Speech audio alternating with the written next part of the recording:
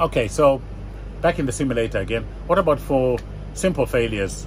Well, it's simple in the sense that it's not affecting the actual flight characteristics of the aeroplane or the performance or anything like that, but it can be critical if you're in icing conditions. So I'm going to show you, for example, a failure of the window heat. You know, the forward windows are heated.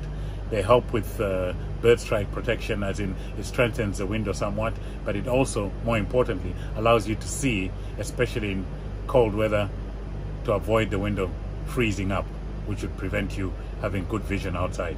So let's simulate the failure. For example, I'm going to go to ice and rain, and let's say window overheats, for example.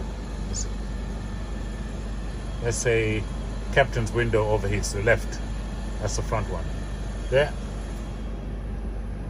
Execute and see what happens. There you go. So it says here, heat window left. What does the pilot do? The pilot effectively calls up the checklist and ice and rain.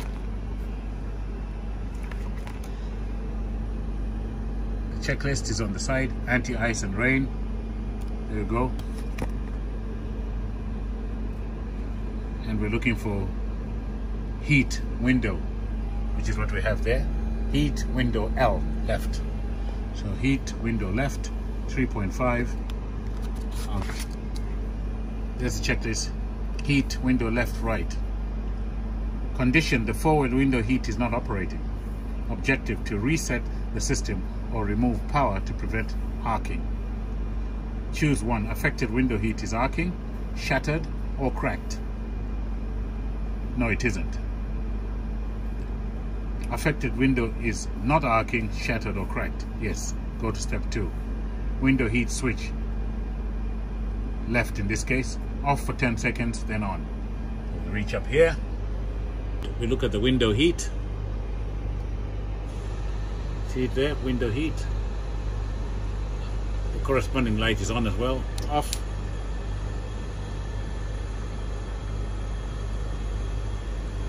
Let's say 10 seconds is up, 10 seconds on.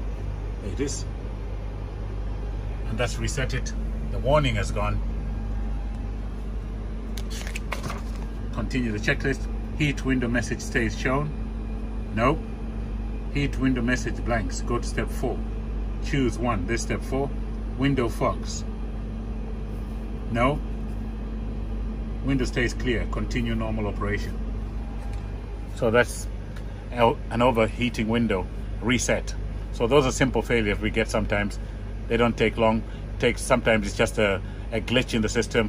It gives you an indication of overheat. You reset the circuitry and you continue to operate.